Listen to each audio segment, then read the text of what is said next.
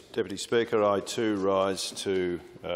speak to the Rail Amendment Bill, the Rail Safety National Law Amendment Bill of 2019. I will, unlike the member for Noarunga, traverse some of the pertinent parts of the legislation. The opportunity to talk about, in particular, what constitutes a urine test or not is one that I find irresistible, notwithstanding the fact that lots of other people have doubtless covered it already. The bill covers drug and alcohol testing. It enables exceptions to release documents under the Freedom of Information Act, and it also implements some notionally routine amendments to the national law. Before traversing those points,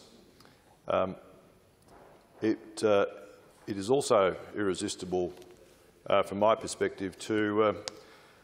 consider the impact that this bill will have on the seat of Devonport, and the answer is absolutely zero. Well, I'm glad the member for Finniss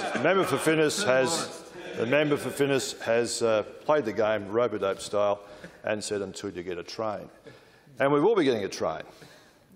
I am delighted at the prospect, and in particular look forward to the actuality of the Flinders railway station, which is currently under construction as part of the massive Darlington works, and as a direct result, the seat of Devonport will once again have a train station, and in this particular case, not just any train station, but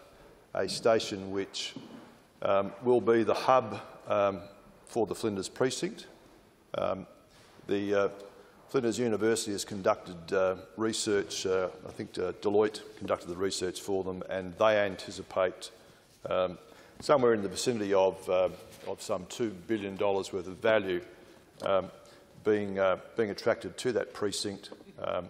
by way of investments in accommodation, hotels, and the like. And that rail hub will have tremendous impacts for not just Flinders but for the whole of the electorate, which I propose to cover. By way of history lesson, there's been a few today. There was, in fact, a Happy Valley railway station. People might be interested to know. I suspect less so, but if you do live in the south, and in particular in the seat of Devonport, it's my strong contention Devonport is extremely poorly served with public transport. The people of the seat, the area in which I live, have extraordinarily poor public transport options, and as a result of that, most of them elect to drive, with consequent loads on the local roads, not to mention expense, aggravation, etc. So, Happy Valley actually had a train station opened in 1915. It was closed in 1969. It was part of the Hallett Cove to Wollonga line, which traversed from Hallett Cove down through Happy Valley and McLaren Vale all the way to Wollonga. As I said, the seat of Devonport is, in my view and the view of many people in the area, poorly served. The Flinders rail station will provide, as I said, not just an opportunity for students and/or other users of the Flinders precinct the opportunity to travel from anywhere from Adelaide down through southern Adelaide to Flinders, but it will also potentially provide the people of the southern suburbs with a hub from which, provided the appropriate infrastructure is in place by way of bus services and their interchange with the railway station, will have an enormous transformative impact. The practical reality is that if you are a public transport user in leaving, for example, the I hesitate to use the word station or terminus. It's simply a glorified bus stop, a park and ride in Aberfoyle Park. Depending on what time of the day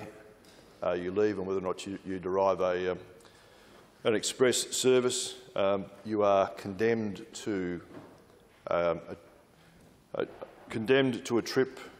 which, in a roundabout way, will take well in excess of an hour.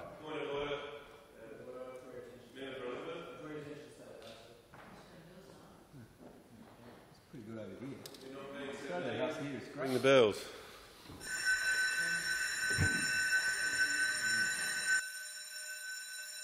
No, how many speakers?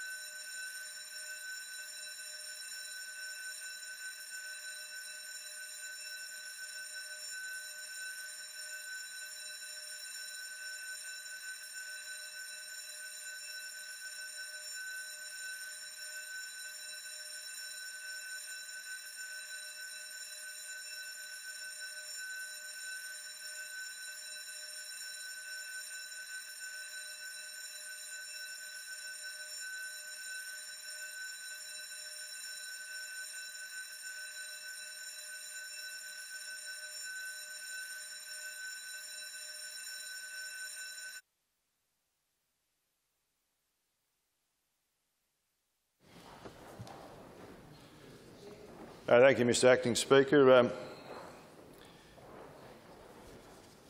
Could I thank the member for Elizabeth too for ensuring the House has quorum, and as a result as many people as possible are present in person to hear me elucidate on the public transport woes of the southern seat of Devonport and how they'll be changed by the advent of a train which, to quote the member for Finnis just now, is not far in Devonport, but there again it doesn't have to be. As I was saying before I was rudely interrupted, the practical reality for public transport users in my seat is that in order to get to the city centre, either for employment or for study purposes, they are more often than not sentenced to use bus services which take well in excess of an hour to arrive in the city. The difference, however, is that with the advent of the Flinders railway station, the not unreasonable expectation is that travel times from Flinders to the city of 30 minutes are not an unreasonable expectation, or in fact less than 30 minutes, given that a further 900 metres further north on the line than when one derives a train from Tonsley into the city, that's usually 18 to 19 minutes. The practical reality is that buses are scheduled from Aberfoyle Park to Flinders to travel anywhere from 12 to 13 minutes. The practical reality is that a bus service connecting my constituents in the south with the Flinders railway station, once it's in the seat of Devonport and is installed at Flinders, should, as a practical measure, enable people from the south to travel to the city in roughly 30 minutes' time, thereby cutting in half the travel time. Not to mention, in so doing, removing cars from the road and also removing the need for buses from Flinders north into the city itself. Now, this is a practical reality, a practical outcome, which will be possible as a result of the advent of rail coming back to the seat of Devonport. Concurrent with that reality, once the rail station's open, concurrent with that is the need, for a variety of reasons, for additional park and ride facilities in and around the southern area. I'm on record, and I delighted to take this opportunity to further reiterate the need for more park and ride facilities in the southern parts of Adelaide, and in particular in my electorate. The member for Carvel, by way of example, rejoices in there being, if my recollection serves me correctly, in excess of some 700 park and ride parking spots in Mount Barker. I note that if only we could be so fortunate, as the member for Hyson so eloquently mentions in an aside. And whilst I'm delighted for the people in the northern parts of Adelaide, in particular in and around Cheatery Gully, given the hundreds and hundreds, and in some cases thousands of park and ride spots being constructed for them, I'd make the point that a similar distance south of the City of Adelaide, in and around my electorate, some 20-odd kilometres south of the CBD, I rejoice in sharing some 196 park and ride spots at two facilities, one of which is wholly in the seat of Davenport and the other of which is on the border with the seats of Hurtle Vale and Black. There are, to put it bluntly, far too few park and ride facilities in the south, and we therefore cannot be surprised when patronage of public transport options in the south is less than what is desirable or optimal, given particularly the increasing cost of fuel, registration, etc. It is a major issue for people in the south. The advent of rail to the seat of Davenport, by virtue of the Flinders railway station being open, should enable the provision of cheap park and ride facilities in land which is already vacant in and around those electorates in those areas, and a hub and spoke approach to providing public transport, not just to the CBD area, but equally having the Flinders precinct as a destination, or indeed the Marion shopping centre. So the proposition I have advanced in the past and will continue to advance with the minister, and indeed with any potential stakeholders and/or people who have some interest in the matter, is that there should be literally hundreds more park and ride spots in or around the Windybanks Road area of my electorate, in and around Flagstaff Hill, and additionally further to the east, just off former dump area, just off Shepherd's Hill Road, and indeed there are additional capabilities with land that is proximate to the Glenthorne National Park. So these park and ride areas should, were they to be implemented, provide readily accessible, cheap and plentiful car parking options, which, were they served by small bus services running on a frequent basis, dropping patrons to the Flinders Rail or the Flinders precinct. They wish to conduct business at Flinders, study, seek medical attention, etc. They can. Should they wish to proceed by train to the city for work or study or other reasons, they can, or they can indeed be transported back via loop through the Marion shopping centre precinct. This is a reality, and in all seriousness, it is something that is high time, and in that context, it is great to have the prospect at hand of having rail transport and all the advantages that it brings become a reality to my part of the southern parts of Adelaide, which, as I said, I unashamedly propagate the view are poorly served by public transport. More by, it must be said, I suspect it's less deliberately as opposed to simply being overlooked, but my intention is certainly to advocate aggressively for a change in that, given the opportunity that the Flinders Railway Station will provide to the area. Now, I touched on briefly the prerequisite for this to be successful of proper integration with that rail station with bus services. Now, that seems a self-evident proposition, but the practical reality is that that may not necessarily be the case. There are lots and lots of, if I can put it this way, moving parts, lots of government departments, lots of entities involved. The practical reality is that for this to work and for reasonable public transport options to be finally delivered to the people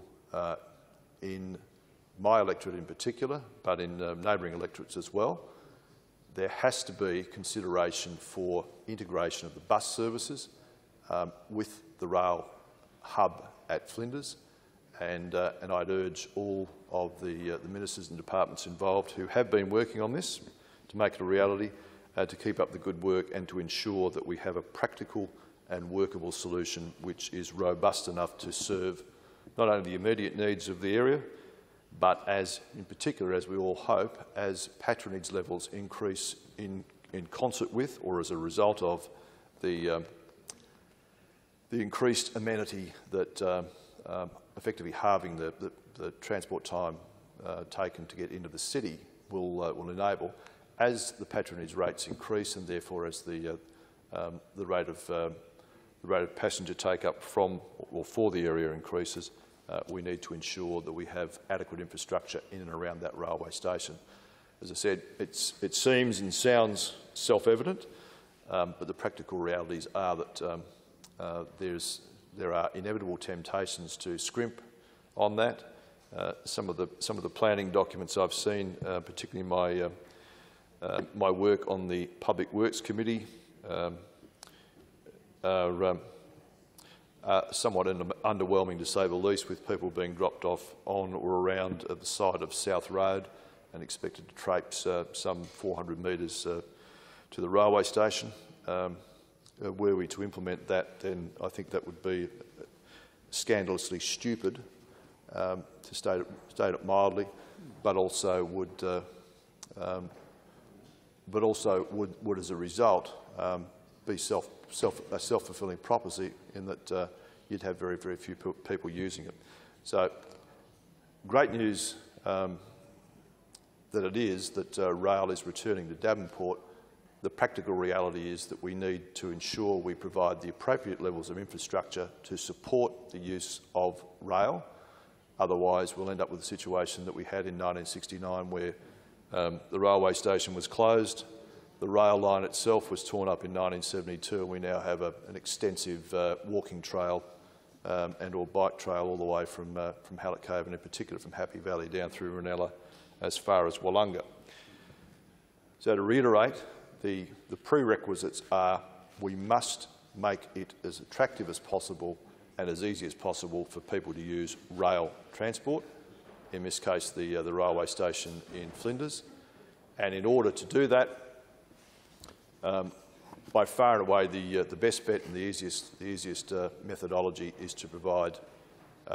park and ride facilities, lots more of them, in areas which enable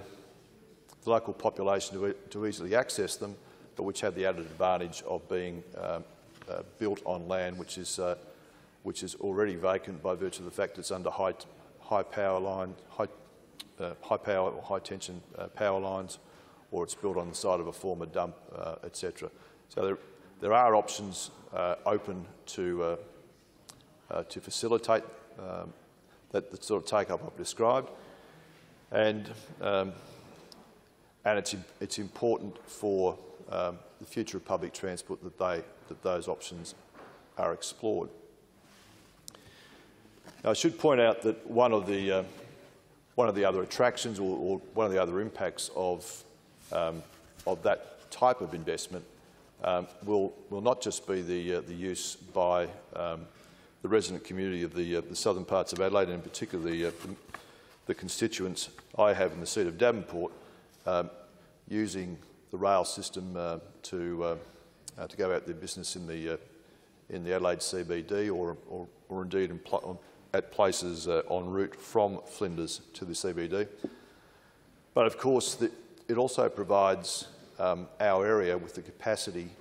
to service incoming visitors to the area, which is a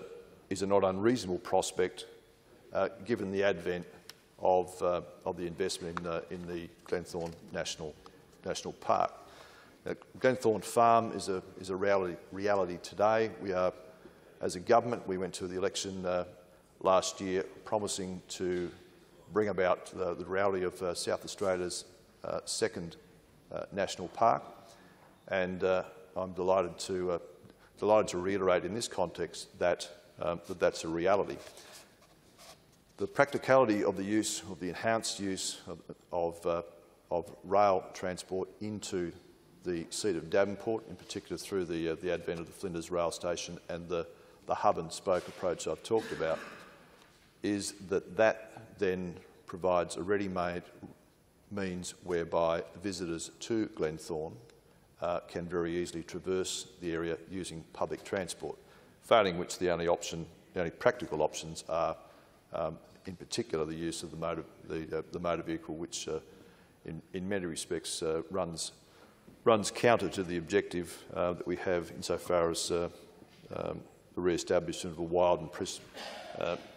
pristine or semi-pristine environment in Glenthorne itself is concerned.